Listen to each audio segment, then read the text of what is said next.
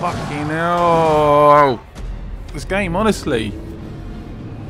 Oh, right, I tried for a second time. The boss just drives me insane. Right, guys, that's the end of the episode. Hope you enjoyed it. Unfortunately, this could be the last episode on the series. Unfortunately, it's just not doing that well, which is really disappointing because I was really hoping to perhaps do some more episodes, have some like really ragey, like me doing the bosses and stuff. I will probably keep playing the game because I really like it. I generally like it. I'll probably play it in my own time. But if you guys want to see some more, as always, perhaps just like share on your Facebook, share on your Twitters.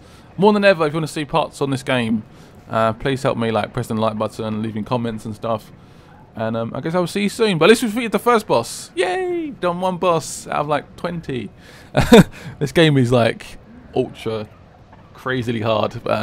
That's the charm though. It's but sometimes it can feel quite cheap. Like that boss I was just doing then.